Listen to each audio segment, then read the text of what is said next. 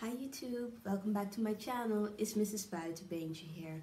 Excuse my voice, it's because I have the cold, and if you're living anywhere near Holland, you know that the weather changes drastically over the course of the week. So that I have the cold only now, it's a miracle because I should have had it a long time ago.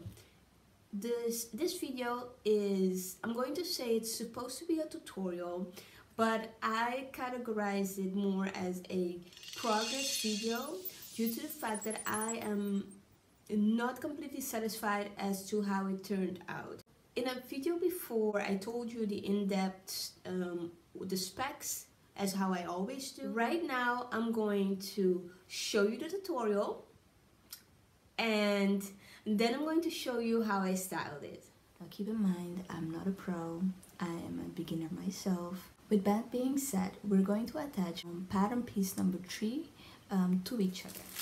Okay, so this is pattern piece number 3 right here, which is the lower front side. And what I did, because I'm working with Sky, what I do know from the last time that I made something was that you can't really use pins, because pins does actually leave a mark on the fabric, and because it's splatter, it won't go back. So what I did is I just used Scotch tape in order to attach, or at least to attach my my pattern piece to my fabric, so I was able to cut it out. I have everywhere seam, 2 centimeter seam allowance, except for the seam underneath. Sorry, except for the seam underneath. That's where I used 4 centimeters. So right now I already threaded my machine, and I'm going to just do a straight stitch from the top to the bottom. So I just finished attaching pattern piece number 3 together. I made sure to make a slit, do a little slit in the notches, so I will be able to align pattern piece number 1, which is this one, to pattern piece number 3. This is what the top part looks like. Right now I'm just going to align the 2 pieces, and the notches are there in order to show you that you align them correctly. I'm going to open the middle seam right there. I attached pattern piece 1 to pattern piece 3 right here, a straight stitch, and the notches are aligned. So that's how I know that I attached those pieces correctly. And on the front side it looks good as well. Right now what I need to do is put in the zipper. And I want to film that, but I need to film that during the... What I need to do is I'm just going to do a straight stitch up to the split right there and stop there, so I could attach those 2 pieces together. Right now I'm showing you the split. This is the split from the inside, and as you can see I have a top stitch going on there. I'm turning the pattern piece right now, which is the pattern piece number 2, the back piece, and showing you the upper part of it.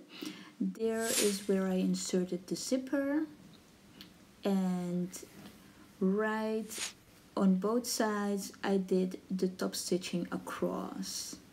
I'm showing you the back right now. This is how the zipper is inserted from the back, and the top stitching, you just need to do a little snip right underneath the zipper so you can do the top stitching all the way to the end.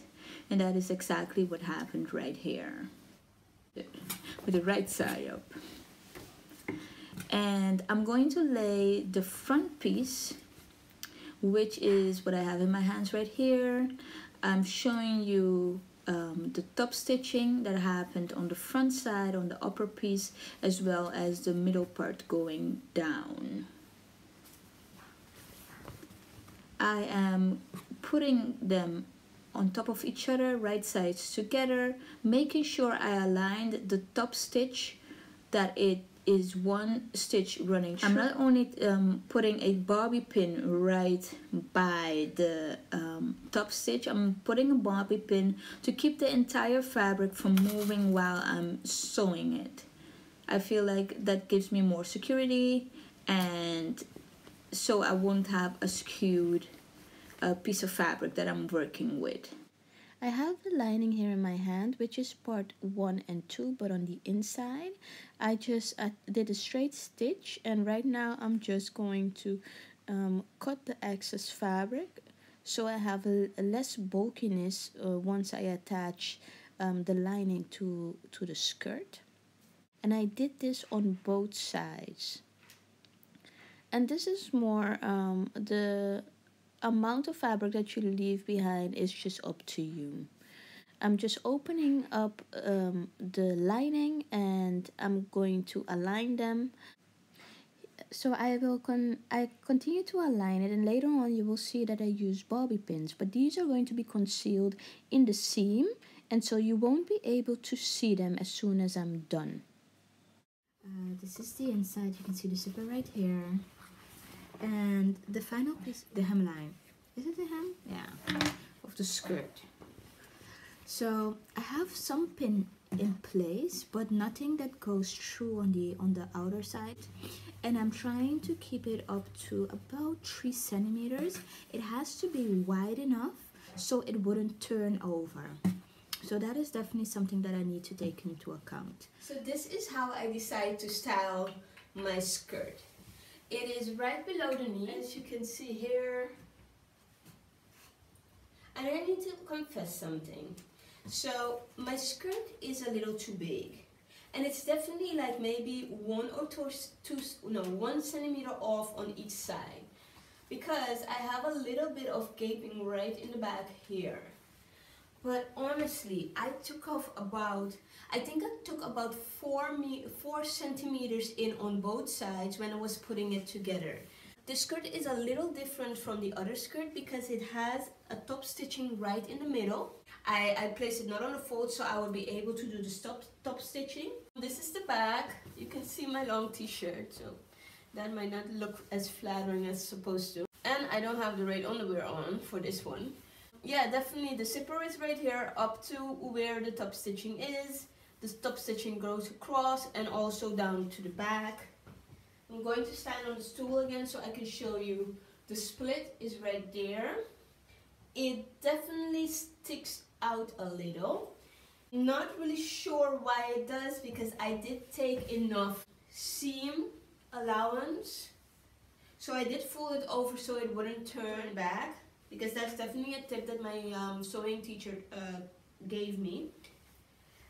It's sky material. It's definitely stretchy, so maybe that's why I needed to take it in so much.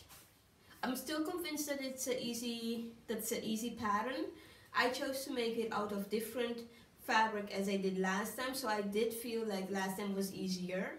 And as always, I enjoy making this video. I hope you enjoy watching. Don't be afraid. Comment down below if you have any questions or just want to say hey. I have all additional information in the description bar below. Have a great day.